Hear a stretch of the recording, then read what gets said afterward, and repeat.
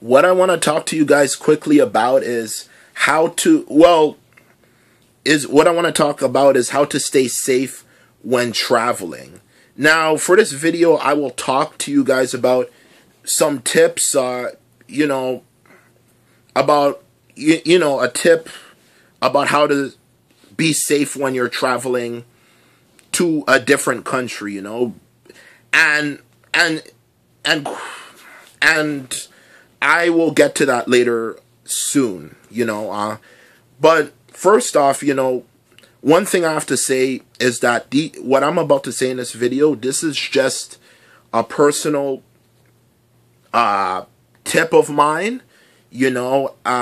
When you travel to a different country, make sure that the people that you receive the information from, the people of the country, the travel guides, because they are the ones who are the experts of the country. They know the country. Every country is different, even if it's the same region. Every country is different in its own way. So that's just to really just get that out there. This is just to help you in your everyday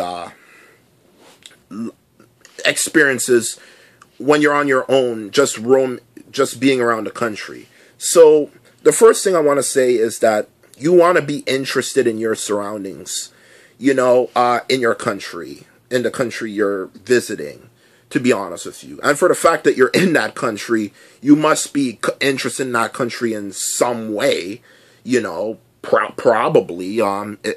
Even if it was someone else's idea, you must have been somewhat interested in it to even want to go along, So that's what you want to do, is you want to be interested in your surroundings.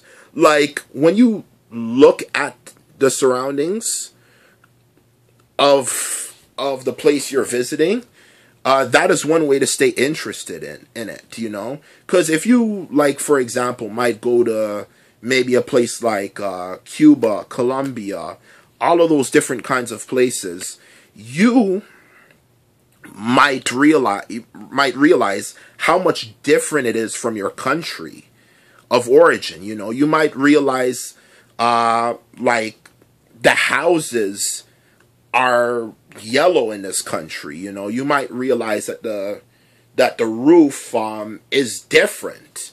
And the thing is, that's one way to stay interested in something, is to ask questions in your head. Why is it like this? Why is the roof maybe in this country shaped like this? Why does it have lines going through it? Is it because of the weather of this country? Because I heard that this country, when it rains really badly. Could it be maybe the house is built that way just simply because, because to deal with the possibility of a tropical storm that might try to wreck it? You might focus on a specific house, and you might focus on different houses as you're walking.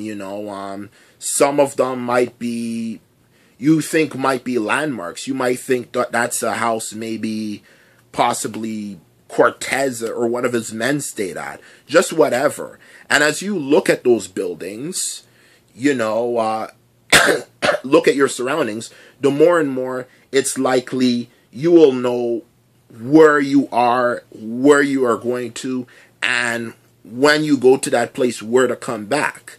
Because it might turn out, if you get lost, that yellow building with that roof you were looking at, you were so interested in, and of course this is when you should be walking with the group. You should be looking around, at these sorts of things, but it's at the same time being alert when you're walking around other people to not bump into other people and stuff. And that picture, and that might help you go back to the hotel, because sometimes people get lost,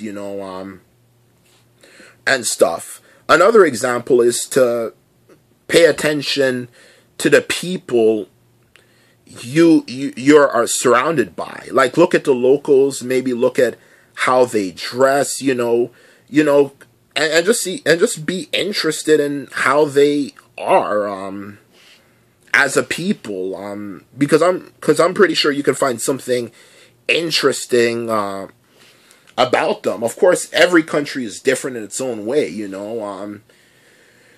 You'll probably wonder a lot of questions, you know, about these locals of this country. You know, why they are the way they are. You know, for one, you know, to give a good example, you might see there's a local in that area and cutting fish. You know, he looks like a pretty tough guy, you know, like, or I should have said rough, like, yeah, tough and rough. He looks like a rough guy. Like, he just, like, you know, I guess you could say stereotypical Latino, rough, macho looking man, like with, you know, with like, smoker pimples or something, you know, pimples all over his face, you know, and all of that sort of stuff. You know, and this could apply to all over the world. It doesn't just have to, you know, all these tips don't just have to apply to just Latin America. You know, you might notice those sorts of things about him, and you realize, you know, there's something really not right with this guy. You know, it seems the locals are a bit scared of him. You can notice by their reaction, you know,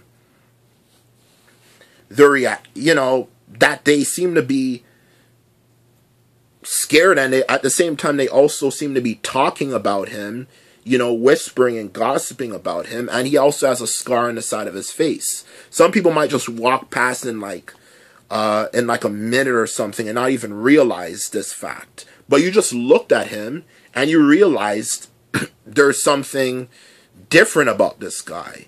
You know, and this is a country that might be known for having a huge amount of gang problems. You know, he might have been a member of MS-13. So maybe it's kind of a good idea, you know, to stay away from him. You don't know what's really going on in that shop. To be honest with you, like, you don't know these things, man. He could just be cutting up the fish to practice, possibly cutting up people, or maybe cutting up the fish to put drugs in it or something, you know. He claimed he turned his life around, but you don't know. The locals might know that he really hasn't, you know, from what word is going around. You know, so these are just things you just have to notice to stay safe. And also to help spark the interest, maybe it's kind of best you just talk to other people. Of course, you don't talk about other people, you know, gossip to other people. Even if you're speaking English, you don't know if that person's speaking in English, knows English. It's best when you talk with other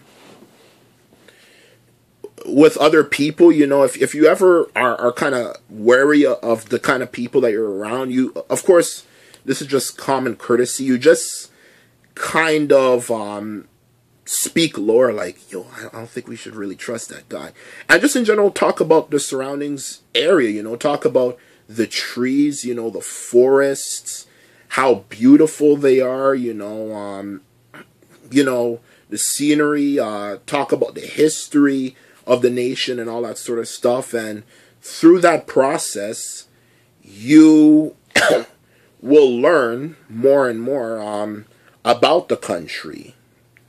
You know, and it'll help your visit be better, you know, because your person you might talk to might know things you might not know, and they might not know things that you know. So you'll just have a dialogue, and it'll just make room for something interesting to talk about, you know, and you'll explore things and notice things other people might have not noticed. Like, you might have saw a rare endangered species in the country, you know, and a person around you might have told you an interesting fact about that creature, you know, that you never knew. So not only are you enjoying yourself, you're paying attention to your surroundings, you're also not having to worry about getting into danger, you know, in any possible way, because you're alert. So honestly, in conclusion, you know, the truth is that this is just an experience that's happening. This is just to learn. It is that you should learn from the guides about the country. You should also learn, use your own common intuition, your own common sense, because they can't tell you every and anything, you know, about it. And just in general, just make your vacation better. You'll have a lot of not just have experiences you've had with the people around you. You'll have a lot of great stories to tell when you get back to your home country. And that's my video, and that's all I have to say.